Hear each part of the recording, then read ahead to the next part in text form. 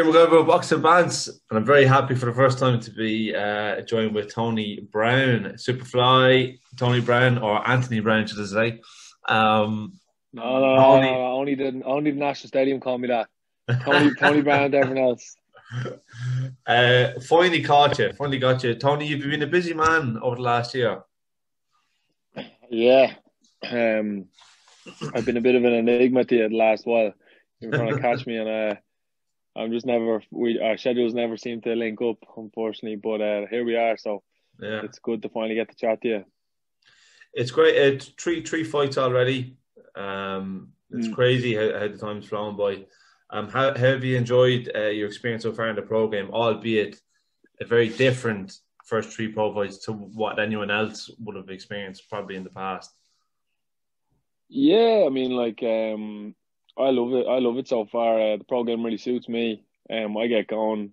My last round, I'm in full flight. And I've left my last couple of fights with another. I could have done double what I did in there. So the rounds are suiting me. And we're seeing that and sparring that. Obviously, yeah, the shows I've been on have been all around Europe and more or less behind closed doors. So I haven't been able to bring my fans and that with me and my mates and all the rest. Mm, But yeah.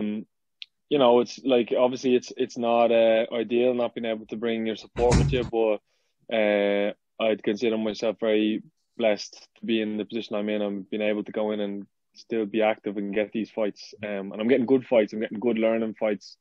I haven't had really well. Like my debut was a last minute change.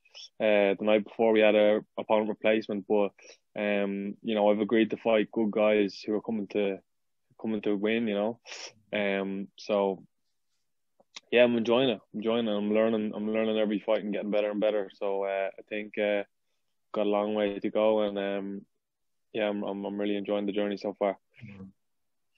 With the experience that you've had now in those last three fights, and obviously traveling now, although there hasn't been really crowds at them and all that, do you wish you had turned over sooner? It's all shoulda, coulda, woulda. At the end of the day, you're exactly where you're meant to be at the time you're there. To be honest, I have no quarrels that I stayed at amateur as long as I did. I had a good experience there, and some good and some bad lessons. Some were hard lessons, but they've all stood to me. And I'm in a great place now. With my coach Stephen.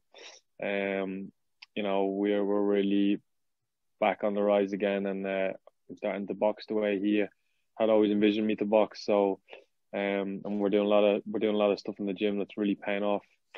And I think the pro game.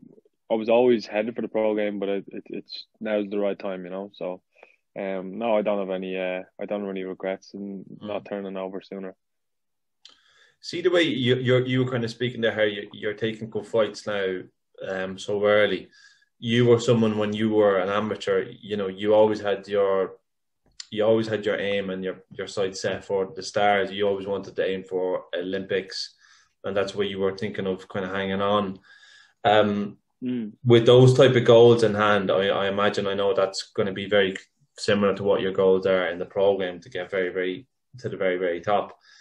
Are you looking to be moved quickly, or are you just comfortable just going through learning fights before Yeah, you? yeah, I want to move quickly. Like my first three fights were six rounders. I didn't want to do a four rounder. I want to get to an eight rounder as soon as Mm, possible. And the way we're looking at it, well, Connor Slater's doing a great job with me, and obviously Star Boxing are looking after me, but from afar because we can't fight in the States at the moment. But the way I'm looking at it is, I every time I fight, I want to fight guys with different styles, different body shapes, but guys who are a little bit better every time. So you're climbing the rankings. I don't want to be fighting five or six guys who haven't won in their last 30 fights. I want to be going against guys who are coming with a real ambition to win, and that's going to progress me in my own boxing, but also it's going to help me climb the rankings. And I do have my goals set. I have, targets that I want to hit by certain time periods. So that's all part of it. Is going through the process this way and having your targets and making sure that you're hitting certain milestones along the way. See the way you're saying that you kind of have a plan out milestones, and some lads, because you were very ambitious in amateurs, you obviously have a very clear goal, and some others that they're kind of getting into the pro ranks, but they're not really sure what their level is. Has Stars Boxing kind of spoke to you and set out a plan, and Connor obviously as well, saying like, this is the route we're going to go down? Like are we going to overstep domestic level? Are we going to fight domestic level? Are we going to go into European title belts at this point? Do you have they kind of given you a plan as per se like that? Yeah, and my coach Stephen as well. There's we want to get up to 8-0, 10-0, hopefully coming into next year. Obviously that's a lot of that is depending on how things go with travel restrictions, and there's a lot of uncontrollables there for us. But what we can't control, we will, and that's what we're aiming for. And there's guys we're looking at. There's some good guys we're looking at setting up fights with in the States when we do get the all clear to get over there. Guys that I'm very confident that I'd beat. So yeah, no, we have a plan of how we're going to get there and what fights we want to take and what way we're going to do it. And with the way things are at the moment, there's no shows happening domestically for the foreseeable, and unless you're linked in with certain management companies, it can be difficult to get fights over in the UK as well. So the way we're going about it at the moment is just we're going to fight on a couple of these shows in Europe, get some good names, build up the ranking, and then when we get to the States, we'll be ready to take some good opponents and hopefully be looking at the start of some titles. You fought at one point at 91 kilo in amateur as a heavyweight, and now you're fighting at super middleweight now as a pro. How have you found like getting down to that weight? And I can imagine you must, on the day of the fight, you must feel absolutely huge and like a massive advantage now when you're fighting. How have you found that whole process?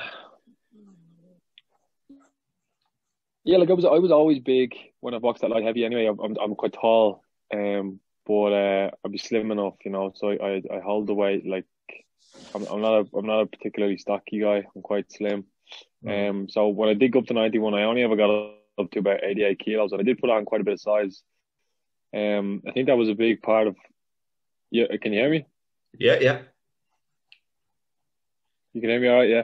Sorry, just was breaking up for me there. I think that was a big part of why in my last senior championship, why I underperformed the way I did, was because I came down from 91 and I just didn't go about my weight cut properly. And the way it was done that year was it was done in the space of a week, and I just didn't perform. I felt flat and not sharp, and all my training then was geared towards making weight instead of actually just focusing on my boxing. Now I'm working with Declan Gilmore. He's my nutritionist, and I have Dublin Food Company looking after my meals. So, like I start my weight cut like weeks out, and I do it right. And I take all the steps necessary to get me down as low as I can naturally, and then the last little bit is just about getting the water weight out. And obviously now with the pros, you have the weigh in the day before, so I have the luxury of, draining that fluid out of me, and then I can just rehydrate and refuel myself for the fight. So, the fight in Spain there in November, I weighed in 78 kilos, and the next day I put on like over a stone, and I was solid. Like I didn't feel bloated or anything. It was all my muscles absorbed it all. So, definitely the way I'm doing my weight now is the right way to do it, and maybe my amateur career could have turned out different if I had this information back then. But listen, that's neither here nor there. We are where we are now. So, yeah. How have you found? I've seen you've been sparring quite a few pros lately, Paddy McCrory, amongst others. How have you found that whole experience, like fighting? Like you really are in this game. You really are sparring men, and the objective is now in this game is you're not point scoring. You're literally trying to take each other's heads off. Like, how have you found that now? Especially with the longer rounds and whatnot. The whole Yeah, experience. I've had some great sparring. I had some great sparring with Jason Quigley and the McKennas and Conor Coyle and a lot of good guys in the country. And yeah, like it's a different ball game now. You're in there and you're trying to inflict as much damage as you can, and it's not about point scoring and looking good and getting out of the way. It's about standing in there and really enforcing yourself on the other guy and dominating. So I've had really great sparring with some top guys, and it's really bringing me on massively. Um, my engine is getting better and better, so I'm really enjoying it. And again, really lucky to have such good people to spar with in the country, especially with what we're going through. It's very fortunate that we can continue to work with the lockdown and all that. How have you found the differences between the sports, like the kind of like the dark arts in terms of, like, there's a story Joel Calzaghe spoke about when he first turned pro. He was fought on the undercard of Lennox Lewis and Frank Bruno, and obviously he was very, very good amateur, like well decorated. And he said within the first minute, this guy put his head down and like basically headbutted him and cut him. And he said he just looked to the referee like, right, so are you going to do something? And the referee literally looked at him and went, "Welcome to the pro game." Like, have you had any experiences like that? Yeah, well, like my fight in Spain was against a guy, and he wasn't a boxer, but he came in there to take my head off, and there was no, like, he just came at me like a raging bull. And when you're fighting longer rounds, like, it's that can be a more effective way of fighting, is when guys come at you like that, they can have a little bit of success. So you have to, when you get in there, it is ruthless, and it's not the referee's not going to come and break it every time you get in a clinch, and the referee is going to has a much more standoffish approach in the pro game than in the amateurs, Mm-hmm. So you have to learn to fight at all quarters and to be geared up to trade in every distance in the ring, Mm-hmm. So and that suits me as well, because that's something that Stephen always brought to the table. Was Stephen's a very good pad man at working us in closer and middle distances and teaching us, as you said, some of the dark arts. So it's good. It's good now to be able to use that. Whereas on the amateurs, I was never able to work in those distances effectively, because it would always be broken up, and it was effective. A lot of it was effectively long range point scoring type boxing, Mm. So no, I'm enjoying it. Yeah, it's great. It's a bit nitty gritty. Yeah, it's great. Like, Andre Ward was the king of it. Like, if you just the stuff he used to do, like if you watch him against Kovalev the second time, if you watch every time that they clinch and Kovalev's in the middle of the ring, you watch him. Andre Ward always maneuvers himself in the clinch back into the middle and pushes him out to take the centre of the ring Yeah, every single time that they hold each other. Just stuff yeah, like little things like that. Like, that. yeah, like it's about being like it's about being, you have to be dirty in there, and you have to be nasty in there, and I suppose sometimes it's about knowing what you can get away with, and knowing how to do things without costing yourself a point or getting a warning. Uh, I imagine another reason why you want to move quick is because one thing I've always experienced when I'm interviewing people like who've had decorated amateur careers like you, when they turn over immediately, they really struggle with the whole journeyman concept of someone in there trying to survive. It's different for people who haven't had much of an amateur career, but Yeah, you've gone from fighting this high level to people are trying to win, and then you're fighting someone who's trying to survive, and that can be really frustrating for people like yourself. Is that one of the reasons as well why you wanted to move quicker? like, to be honest, I just, like, one of the big things as well for me was, I'm 26 now, and I haven't, like, you haven't got a whole lot of time in the pro boxing game.